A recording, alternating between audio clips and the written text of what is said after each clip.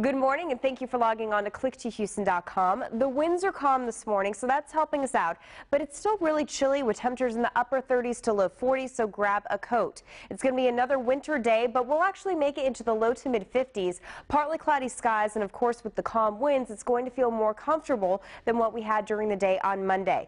Our Futurecast model still showing some dry conditions for today, but we do have a warm front right offshore, and that's going to throw in an isolated chance for a passing shower late tonight through Wednesday. I think our best chances, and yet again our chance is only 20 to 30%, is really going to be for this evening. You can see those showers pushing on shore for tonight.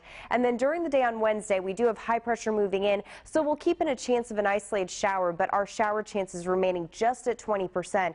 Then we're looking at dry conditions for Thursday as this frontal boundary just stays right offshore. Here's a look at your New Year's Eve forecast. We will have a 10 to 20% chance of rain, so fairly low. The big message is really going to be some chilly temperatures. If you do have some plans for the big holiday, you are going to be expecting temperatures generally to be in the 50s. On your 10-day forecast, we'll have that slight chance of a passing shower on Wednesday, but generally looking at a pretty dry and quiet forecast. Looks like we'll close out the year with winter temperatures in the 50s for each afternoon.